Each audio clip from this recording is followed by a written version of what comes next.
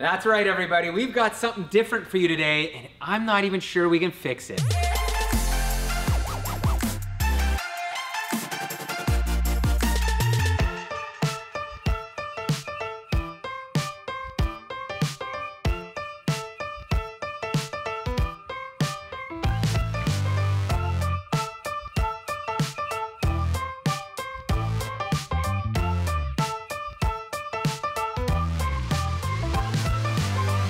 Does this take you back or what? What you're looking at here is a 1988 Cutlass Cruiser station wagon. And wow, like this takes me back to my childhood, seeing these cars on the road. And they are all but gone around here in our area in Ontario because they've all rusted away. And this one has actually made it. It is a survivor. It is what most of us here would call Ontario mint. So it's rusty, but it's not rotten. And a little old lady owns this vehicle.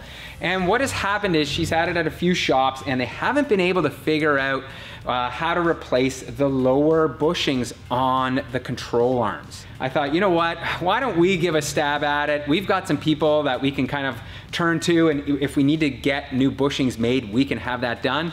So without further ado, let's get this thing onto the hoist and let's see what this thing looks like underneath. Just so you guys know, this car has 154,000 kilometers on it, so just under 100,000 miles. And underneath it has been severely coated with undercoating to protect it from rusting, which is a good thing. I could see the frame here, the cradle that holds the engine up, the subframe I guess, has been replaced once in a while. There's been fixes done here. And the bushings are indeed shot in these lower control arms. Like just looking at them, they look to be in pretty bad shape. Every time I look at something on this car, it just kind of like, again, takes me back and it makes me think like, wow, like look at these wheels. So in 1988, these are Steelies that were disguised as, you know, aluminum wheels, I guess, or wheels that look good. Like check this cap out. It's just, it's crazy. And like the little cutouts here with these little chrome pockets on them, little chrome trim around it, so it looks cooler than it really is. And oh, wow, check out what is going on there. This suspension doesn't look like it's been touched in a very long time. She's a little crusty. So first up here is we are going to disconnect this sway bar and have it come down a bit, because by the looks of it, to access the control arm nut and bolt, you have to remove this. And I know some of you may be wondering, why on earth would a little old lady want to continue to drive her Cutlass when there are so many new cars on the road, so many better cars per se? But you know what? Some people like old cars. Some people like the same thing. And I think that's why she continues to invest money into this car and drive it, because she likes it. It's been probably with her for a very, very long time. And part of the family now. Exactly. Next up here, we want to separate the ball joint from the hub. I've removed the nut and bolt that go through it. And place your bets here. Is this gonna move or not? Wow, look at it, it's coming out. That's incredible. Man, I thought this stuff was all gonna be rotted in there, but now that we know we have movement there, that's a really, really good thing. However, there's a peculiar thing going on here. There's a bolt in here for this side of the control arm, but there's no nut access to the nut. I thought pulling the sway bar off here, you'd have that. Well, like a real genius, I didn't check up top to see if there was a relief for the nut and to access the nut. And of course it's there, except you can't get a wrench in here. It's like the absolute worst. You can't see, you know, in the 80s, you'd think somebody said, oh, let's just cut a relief right here and it'll be so much easier to access. Like if you look up front, yeah, I was gonna say. Look at over here. Yeah. Oh, look how easy that is to access there. I've already loosened this guy because they cut a beautiful relief. But in the rear here, they're like, no, we're gonna make you fight for this and curse and swear. All right, so I've got my really long closed-ended wrench in there right now. I moved the steering rack all the way over so that the inner tie rod's facing in, and I feel like I just have the slightest grip on it. Oh, see, it just slipped off again. Oh, it's slipping off now. Oh my God. it just won't hold. My goodness. Okay, so after a two-man effort there, I was holding the wrench and Dave was turning the ratchet. There's the bolt. It's a terrible design. I'm gonna say that again. This is such a terrible design. You try to do a good deed. We're not charging this old lady any money. We're just having a bit of fun with her Cutlass Cruiser, and now things are going sideways. I kind of figured it would, you know? I kind of figured it would. But, and yeah, I'm gonna need a magnet to get this thing out. And this side, because it's got this access point, look at that! I was able to remove it in less than 5 seconds. There's so much crust. Oh, okay. Now I should just be able to drop that out. And look at this. These are fully goners. So I just yanked out the other side, and the bushings on this, the driver's side, man, they are even worse. Like, look at that there. That is trashed. Over here, this is trashed. Like, it's right done. So the backstory on this is, though, that apparently finding these control arms is like really, really difficult. What we're gonna do is have a look at what's available out there, maybe order, because like really a new lower control arm is the way to go. So if we can order those up and they fit right in, then we'll be golden. And if we can't, from what we've been told is, you know, we just need to make some custom bushings to replace these, which we could do.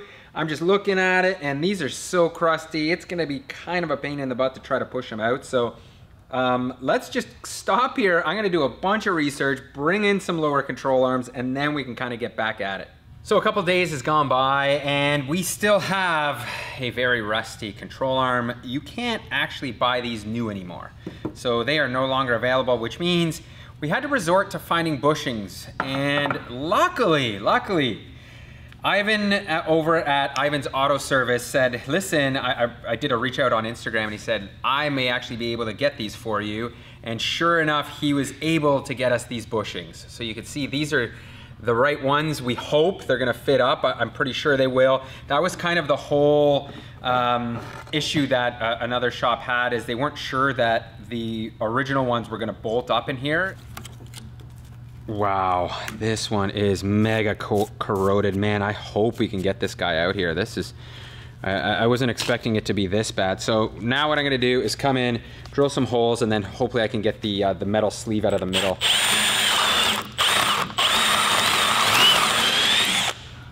And I am using one of these drill bits that has like, I don't know, teeth on the side, and it actually kind of like cuts and grinds at the same time. So it's pretty perfect for this.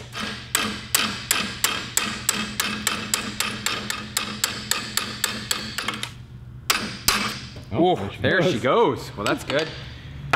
Wow, so you guys can see here, like this is really, really rusty, but I'm hoping we're still gonna be able to press this out. You can see it's not terrible. It is, of course, surface rust, but I'm just gonna clean this up just a tad here before we get onto cutting it.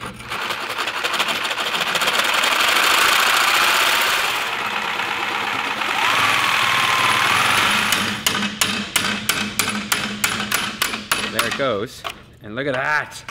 The crazy thing is, at first when I looked at these, I thought there was a metal sleeve in the middle, but there actually isn't.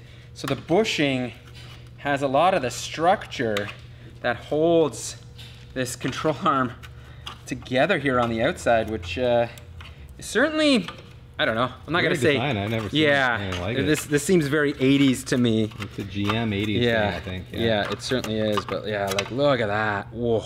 This thing was like fully corroded through here, so it's certainly a good thing we're going to replace it. But I guess the question right now is, does this look like it's the right bushing? It certainly does. It's a little bit thicker because it's not rusted. Not rusted, but look, yes. So that's gonna go in there.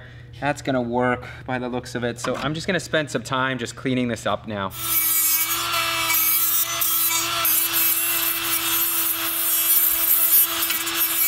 Bushing's in place. I've got my bushing installer tool right here, and you can see I'm bracing the other side with a piece of metal because this arm does want to collapse. Like I said, there's nothing really holding it in place there. So now with this in place, this will slide in. Like most bushing jobs do require quite a bit of force, but you'll see with this one, like look, it just slides right in because there's so little surface area that you're actually working on. So it's quite remarkable like how easily this goes in here. Bam, look at that. That looks nice, looks like it's gonna work.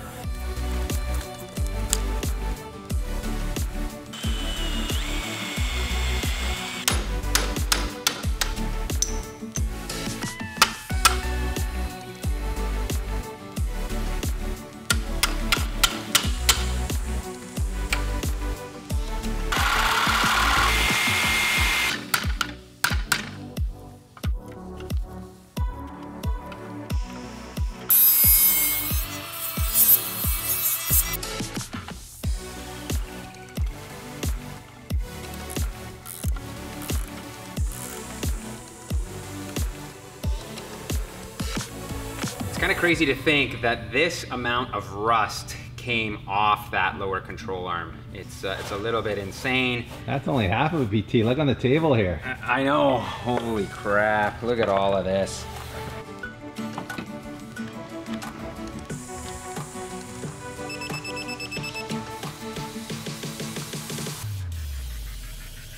Okay, now that we've made the underside look like new again with some fluid film black, our favorite undercoating here, I think we are all but done. We need to just bolt on the wheels and get this thing on the ground.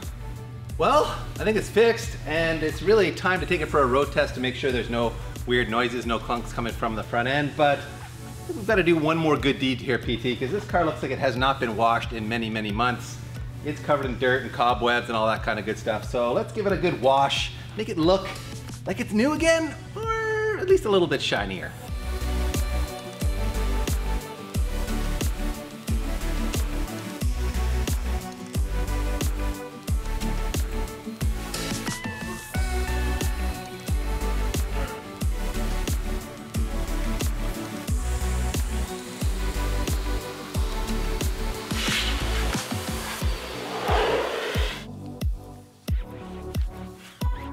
Man, look at this car, everybody. It is looking a lot cleaner, a lot shinier, and that Sonax spray and steel stuff works remarkably well. The car feels like it's been ceramic coated. The water was beating off there nicely. Threw a little dressing on the tires because, let's admit it, old folks like the tire dressing. I'm not really a tire dressing guy, everyone, but it looks good on here. So it looks new-ish. Time for a test drive. Oh my God, this thing's gonna need a full alignment. It just drives like a sailboat. I know. It's so like floating and vague. Like You ready? Oh, I'm ready. Okay. What? Like, how do you even describe driving this thing? Oh my God, it's amazing. It is driving. It's like driving the definition of driving a boat. It really is. It just floats down the road. The rear end waggles. Yes, like, yeah, it does. You can move the steering wheel like 30 degrees before it's crazy. It just feels like it's just following me around like this. There's this huge delay before you do anything either. Like you turn the wheel and then it turns. I know. This thing's gonna need an alignment. Oh, the wheel's crooked. It's got an exhaust leak. I mean, it is.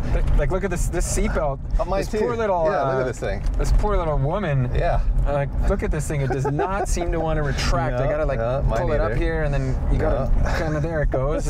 It's all right. But these seats are like a lazy boy recliner. Oh man, they're so overstuffed. The ride's not like it's Cadillac-esque, but without the actual like smoothness. Yes.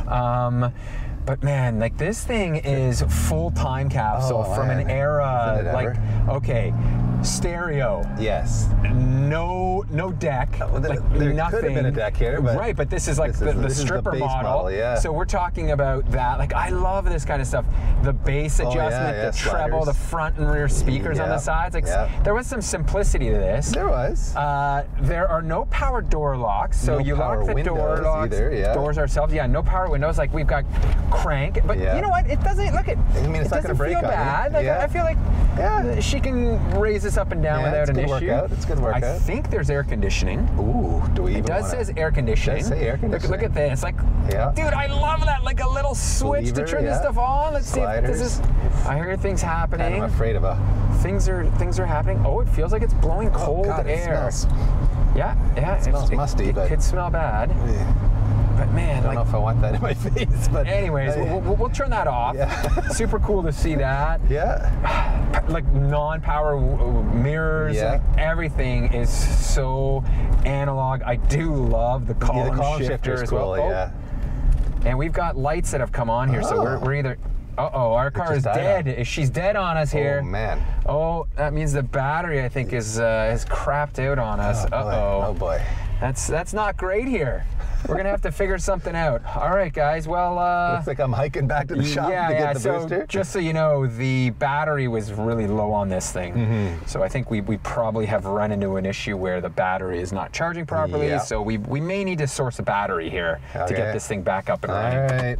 All right, we're back on the road. Thanks to Luke over at 242 Customs. We broke down right in front of him. He was able to give us a boost. And we now have the booster pack in the back. We're ready. Yeah, and a neat little thing for hazards, DP. I don't know, you guys aren't gonna see this, but look at this, like this little knob. Pull knob there, That's on, and then you just pull it off. Again, crazy 80s nostalgia going on there. Let me floor it here for a second.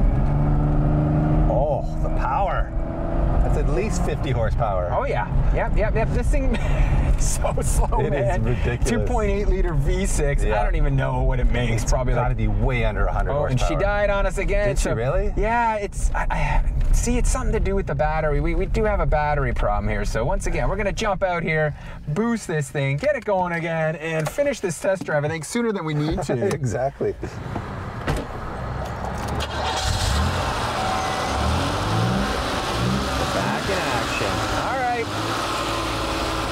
I think at this point it is safe to say this thing is going to need a battery 100%. Oh, man, yeah. Now let's turn this thing around here.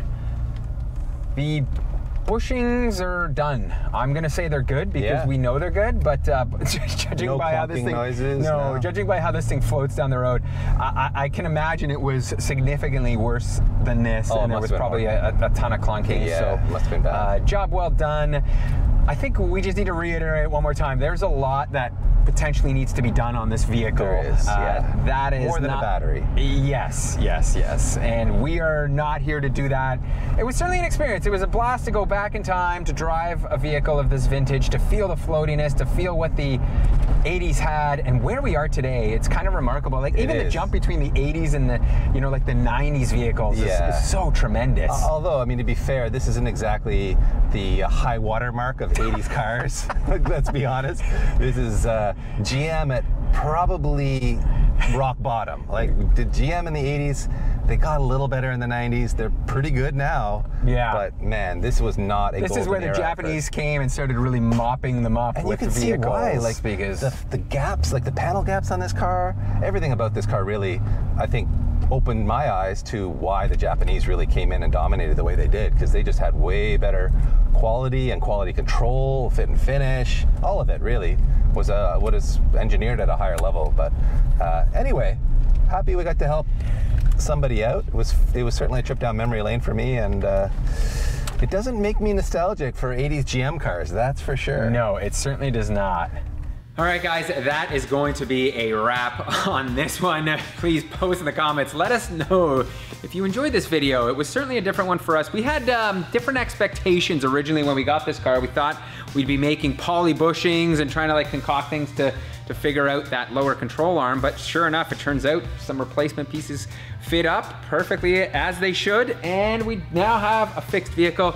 It is now going to be heading back to the shop where the lady dropped it off, and I'm sure they're gonna do a bunch of other work, like replace the battery, maybe fix that seatbelt, and exhaust leak, maybe. And the exhaust, yeah, there's a little bit of a laundry list of what needs to be done. So thank you so much for watching, and we will see you in the next one where it's back to our regularly scheduled videos. Look at the seatbelt. Oh my goodness. All right. Still rolling. Yeah.